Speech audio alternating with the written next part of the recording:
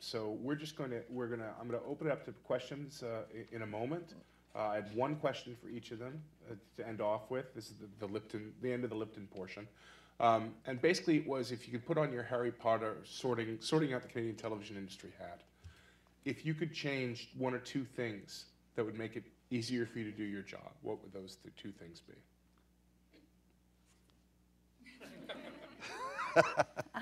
John's is point to Daegan. Let her answer first. Well, it's really just one thing, and this is such a crappy thing to say, but just a bit more money, so that we could have more writers and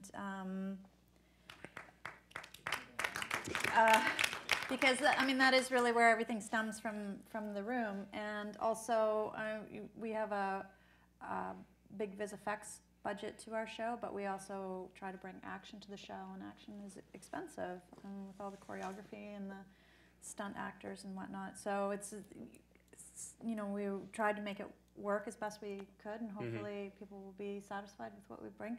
I just think like just a little bit more scratch would help, because we just really want to throw it all up on the screen. It's not like, I mean, I drive a Jetta, but you know. But I mean, you know, it sounds like it would be self-serving, but at the same time, too, I mean, there is an element to be said for that. If you were in this previous panel, 2 weeks to break a story. Can you imagine if you had 2 weeks to bulletproof before you went to script? I wrote episode 13 in 4 days. I know, that would just be heaven, right?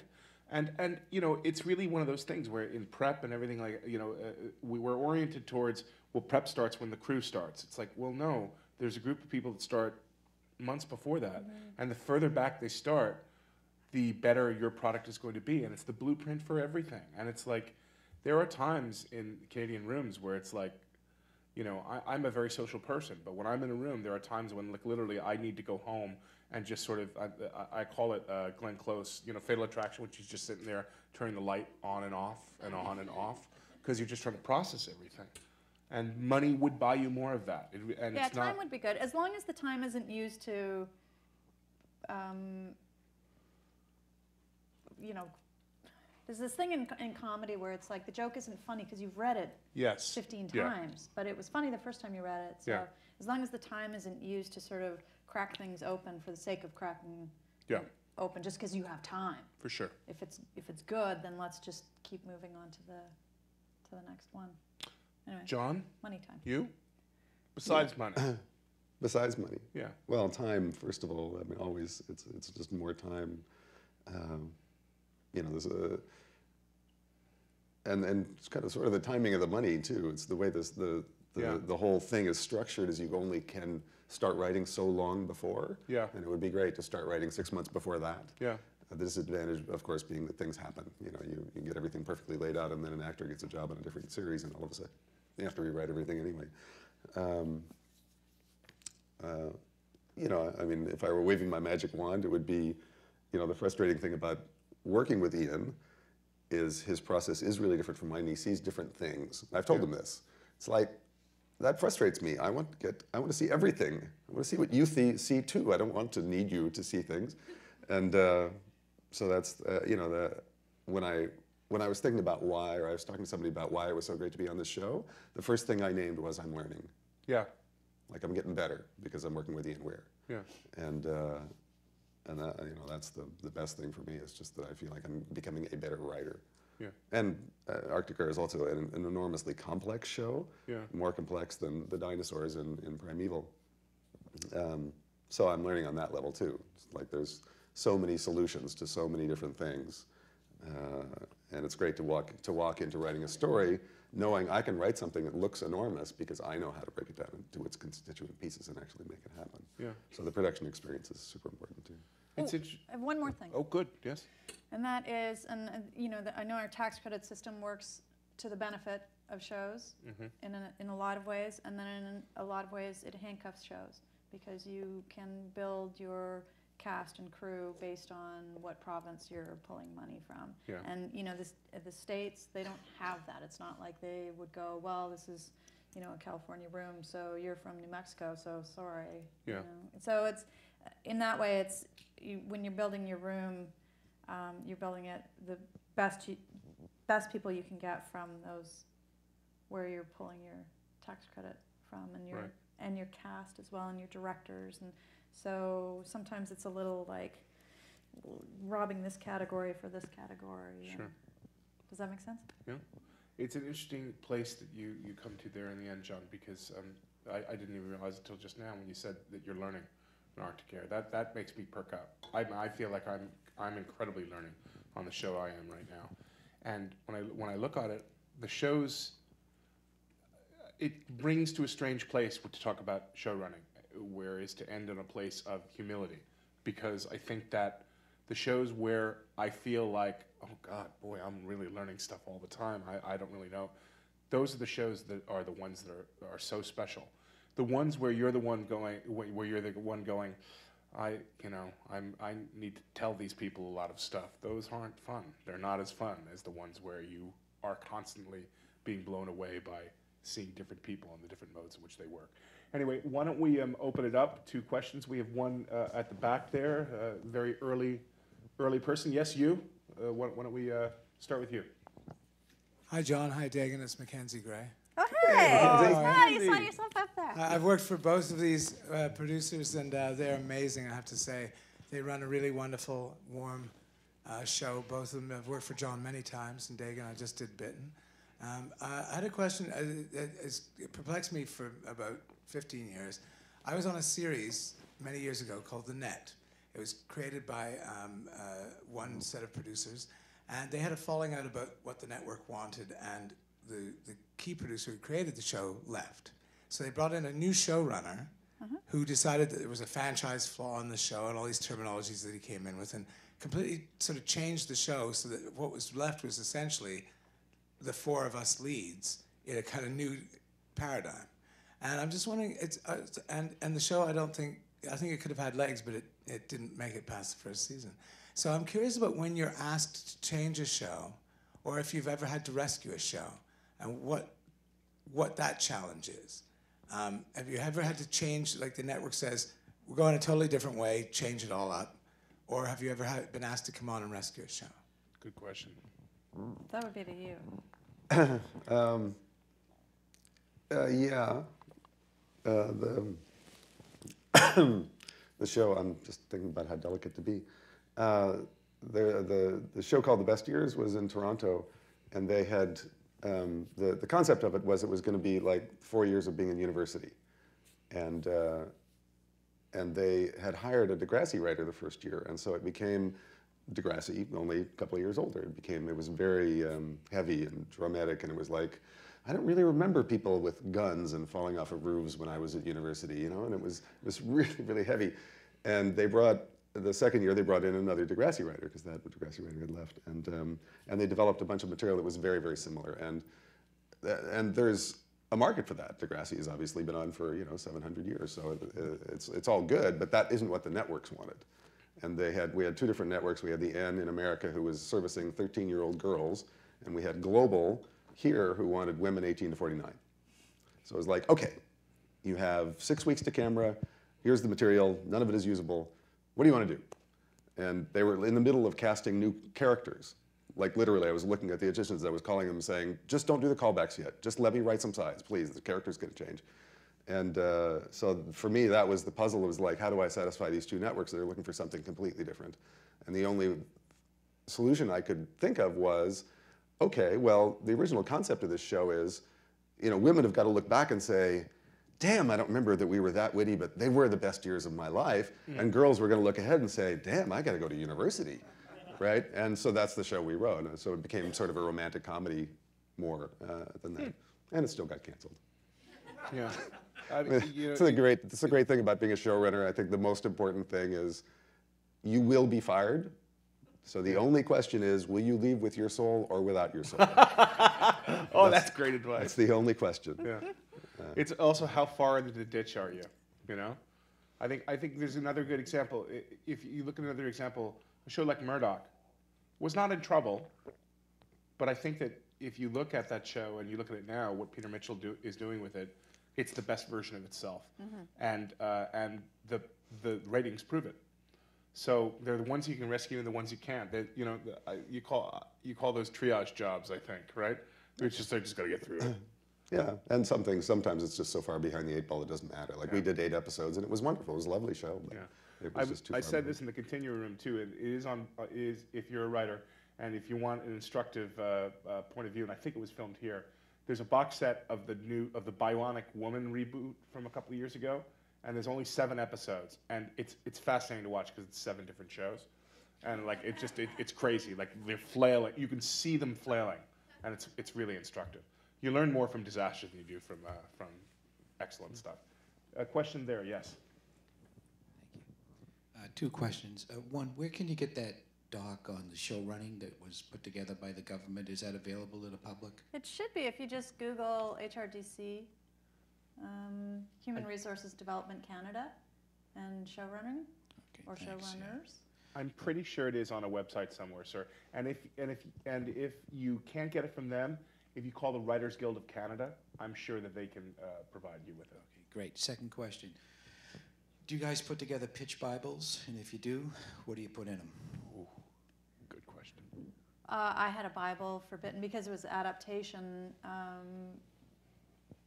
So, you know, the mythology and a lot of the characters had come from the book, but we also deviated in some ways. So it was quite an extensive Bible, actually, because it had episode summaries, like 1-page summaries. It had characters. It had, you know, it's what Stonehaven, the sort of, I don't want to use the word Gothic, but the house. This is what this set is going to look like versus the Toronto world, and a section on tone.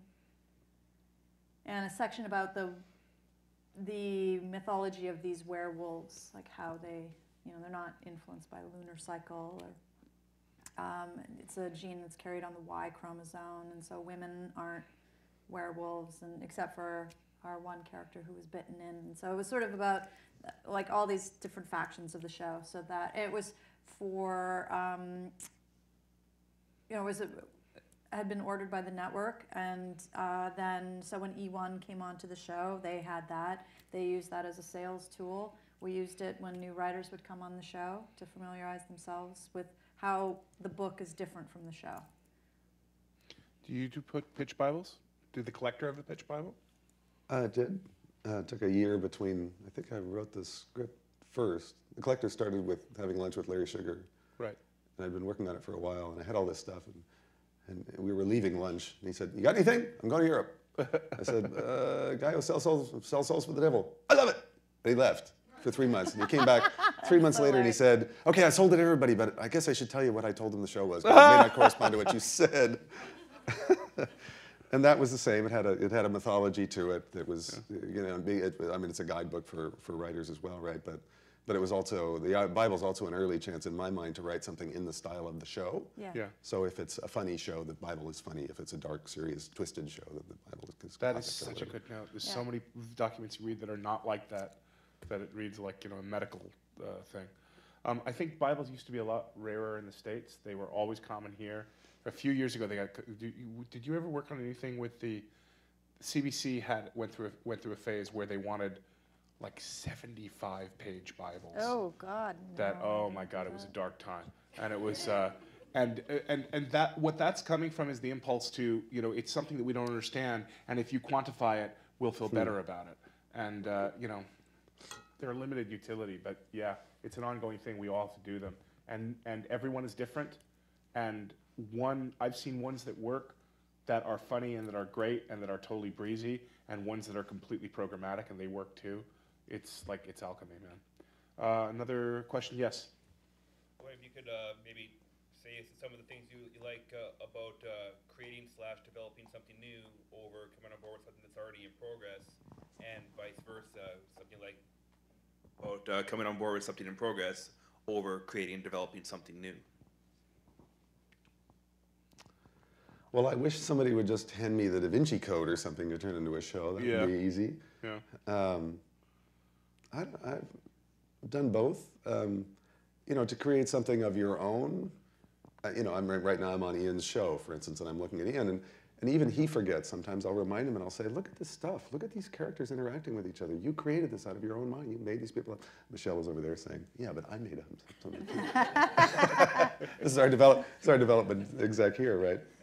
And there is something really, truly beautiful about that, where it's like stuff you made up, because for me in the 3rd season, we're doing a bunch of digital media content. We're doing a bunch of like scenes.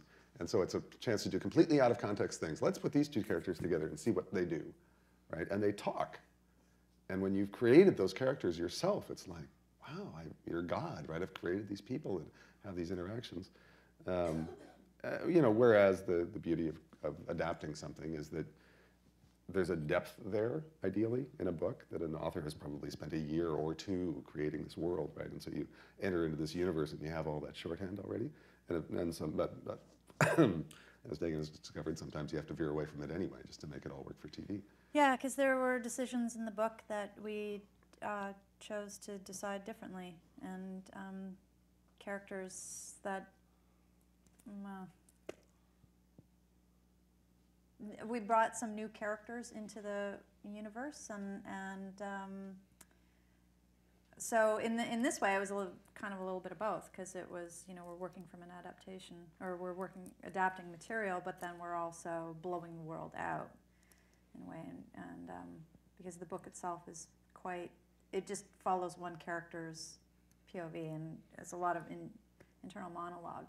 So in adapting that, I had to sort of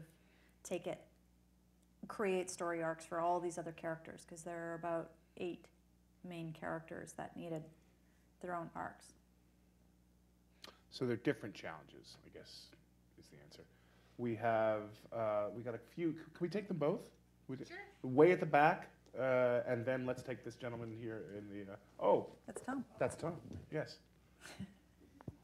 Hi, thanks. I'm not hearing a model that I wanted to ask you about, so I'm going to ask you about it. What if you have a writer-creator who has put together an annotated script and all of the Bible, and yet is not an appropriate person to be a showrunner, right, because of a lack of experience on a television set or whatever? How do you work with that kind of a model? And thinking at the same time that you're going to have, you know, executive producers, producer directors, showrunner producers, story editors, blah, you know, where does the buck stop? I think it really depends on the agreement between the producer, because I think you would bring that into a producer, and the producer would marry you to a showrunner, and I think that's really the agreement that you have with the producer about how much creative control and what your role would be in that, and whether you would work hand in hand with the showrunner. You know, I think in the case of something like Seed, there is a good collaboration between the creator of that show and the showrunner of that show, and you know, there are instances of this in Canada for sure. John? Well, my reference is probably more the American system, where it's, you know, if you happen to have created something that somebody sees a seed in. I mean, Lost is an example. Was a guy they brought in, you know, Lindelof and all those people to take an idea. You know, it's probably going to be changed a lot. That's the likelihood of the reality of it, and you'll be on staff and you'll be working for the person who is running your show, what you think of as your show, and the tough part is you just have to swallow it and be glad that you're in this position. I mean, that's the truth of it. It's painful. Yeah. And often I think humiliating for people, because they think, oh, I created this concept, and so therefore I should be running this, and they don't even know what they don't know. Oh, yeah. Yeah, I mean, that's the big, the instant reaction I had to your question was how annotated, because I think that speaks to a lot. It's a difficult thing. We in this country buy concepts from people that haven't done things before. That doesn't really happen in the States very much. And it really is about what is your attitude going into it, you know? Like, I mean, a lot of those marriages don't work because again, it's exactly the opposite of what we've been talking about here today. You know, about fits that work because the communication is good, because the people are trying to make the same show, because people are on the same page. In the U.S., often when there's somebody that won't let the show, they pair them with somebody, and sometimes it works out, and sometimes it doesn't. Here, it doesn't work out a lot more, I find. And I think a lot of that has to do with the fact of unrealistic expectations going in. Part of what you buy when you buy a series from somebody is not just the concept or the idea. It's the ability to execute the idea. I mean, right here today, right?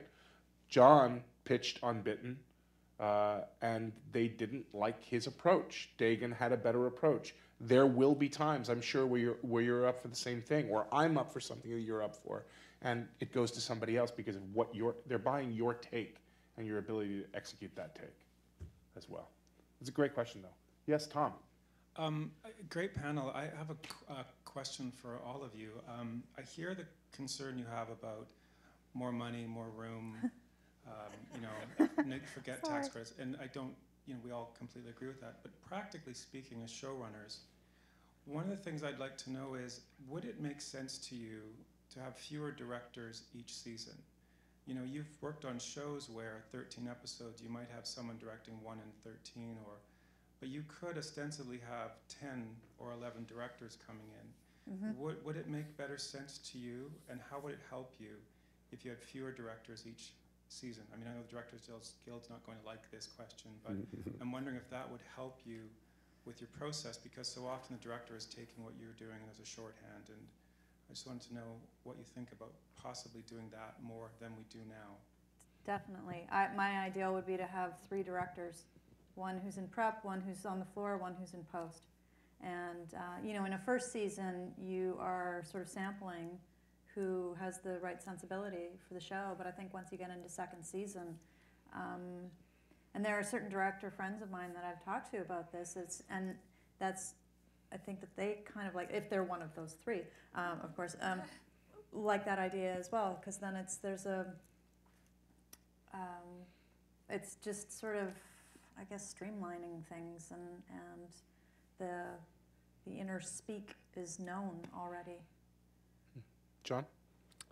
Yeah, well, it's a tough question for directors to hear, right? Because suddenly there's only, even fewer directors working than there are now. But,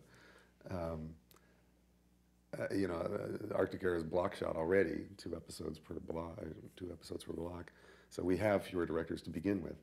And, in a show, as shows become more complicated, and as they become more, if they are technically complicated, or if there is a trick to making them because of the budget, which is always $100,000 less than it should be, no matter what the level of the budget is.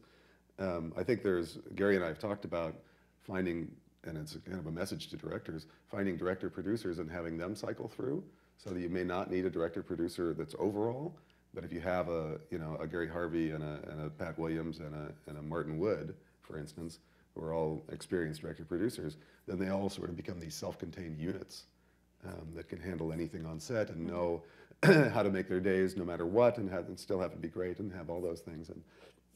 And on a partnership level, that would be a real blessing.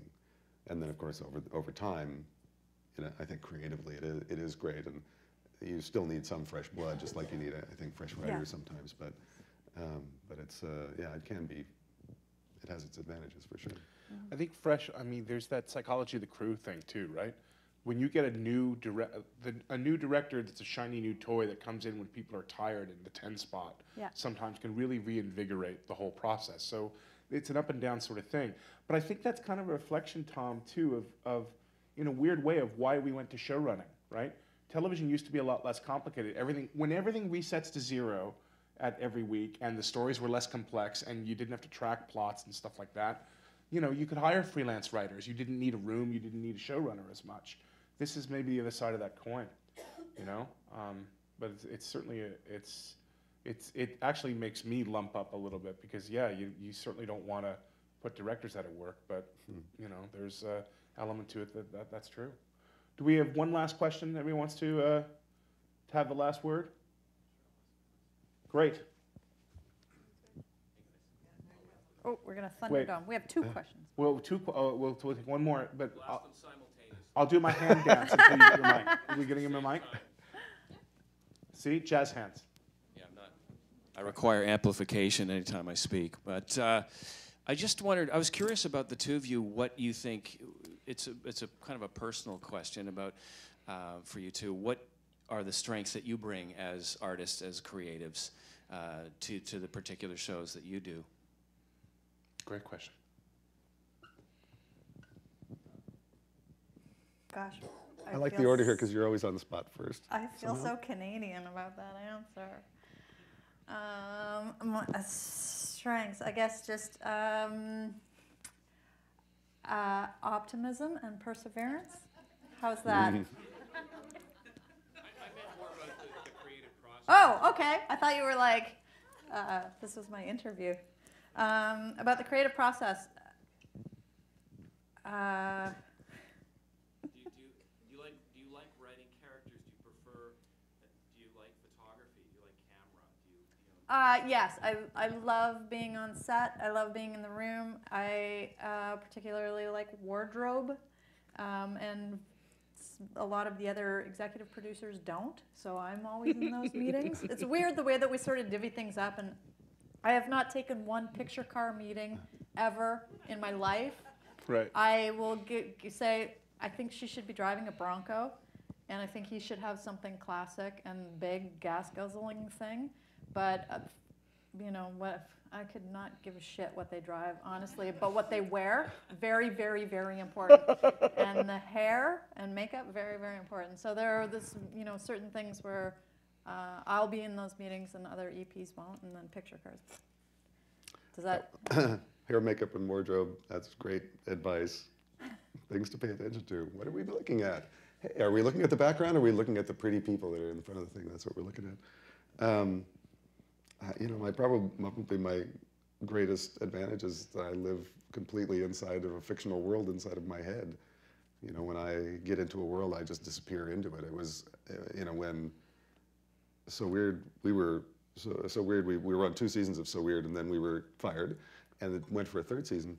And I was absolutely miserable for like 6 months because those were my people. Like I was immersed in that world. And Collector was canceled after 40 episodes, and it was much easier the second time. Because it was like I had an 80-episode plan, and I knew where it was all going, and so on. But I kept a little bit of emotional distance. But you know, that's what I keep reminding everybody is like, we're here for these punishing hours, and we're spending all this money and stuff. You got to be super excited. Like we're storytellers. We get to tell stories, and everything that we do, the wardrobe and the hair and the makeup and the cars and everything is about telling this story. And then they screw it up on set, and then you get to go to editing and fix it all over again, right? Yeah. And so that's you know, that's the major thing, is that I just still, the same as when I was 7 years old, I still get lost in stories. Great. And did we have that last question? Is that Richard up there? Oh, hi. My question is about Bitten. Obviously, I haven't seen the show and I haven't read the book. My question is, did you feel a little worried about taking on such a genre piece, like, and finding a fresh and sophisticated way to make it? Like that would, for me, that would seem to be really challenging because, like, I've seen shirtless werewolves and I've seen, you know, not like this, you haven't. Well, I don't know. Are they buffer than Taylor Lautner? Apparently so. Oh. So I've seen shirtless werewolves. I've seen the pilot for Teen Wolf. I just feel like this is all kind of like a retread. So how do you go to work and make everything fresh and sophisticated? Well, maybe because I haven't actually seen Twilight or Teen Wolf. So I've seen clips of Twilight, and I saw the birthing scene, which was, yeah, I had the flu and I couldn't get off the couch, so it was what was on. I think where we differ, first of all, we have a female protagonist who's a werewolf, which sets us apart from other werewolf shows. But I think we also, we're aware of the other ones. You know, we watched True Blood, I watched True Blood, and Being Human, which I really like and respect.